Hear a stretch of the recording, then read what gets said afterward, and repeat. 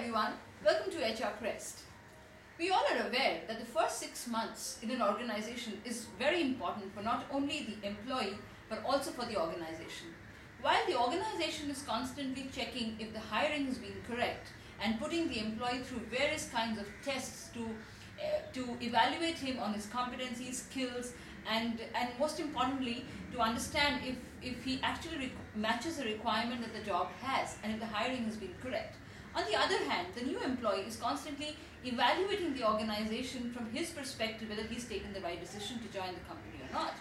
He's also looking at validating his choice by trying to understand the organization as much as he can during this first 6 months. He meets maximum number of employees, he talks to different people. So it is a two-way process. It is the most critical period of time for an employee to decide whether he wants to continue in the organization or not. So hence the ownership of retaining the employee rests with the organization as much as the employee's ownership in terms of performing in the desired manner in the company. Now, I was just actually looking at various research data and my conclusion is that the dissonance that the employee may actually have in the first 6 months could be attributed to some of the very hygiene factors.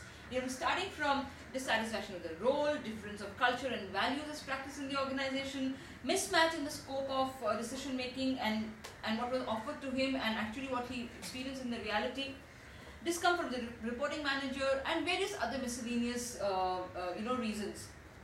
I think HR plays a very critical role here. And as an HR manager, it is very, very important to be able to pick up the right insights about the employee during these 6 months in the organization. What are those insights? Well, I will definitely share a few of them. I think a good starter would be to check periodically with the employee and his or her reporting manager how is the employee faring.